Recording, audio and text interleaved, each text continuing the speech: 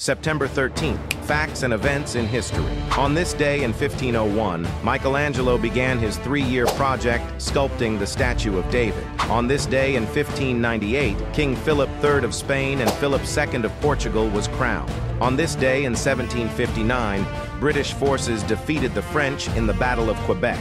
On this day in 1845, chemist Michael Faraday discovered the Faraday effect. On this day in 1899, Henry Bliss became the first person killed in an automobile accident in the United States. On this day in 1933, Elizabeth McCombs becomes the first woman elected to the New Zealand Parliament. On this day in 1943, Chiang Kai-shek became the president of China.